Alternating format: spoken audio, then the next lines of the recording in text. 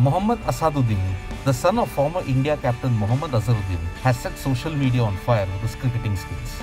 In a MAK Pataudi T20 match at the Gymkhana ground in Hyderabad, Azharuddin smashed a brilliant 115 of just 37 balls. Displaying his power hitting, his century came off 34 balls and included 14 sixes. The knock even got the praise of Azharuddin, who stated on his Twitter handle, "Azhad surpasses my expectations by hitting this mammoth ton." In his cricketing career, Azharuddin made his first-class debut for Goa in 2018-19 but only played 2 games. He married Anam Mirza, the sister of tennis great Sania Mirza, in 2019. The MAK Pataudi T20 Tiger Cup is a local tournament organized by the Hyderabad Cricket Association.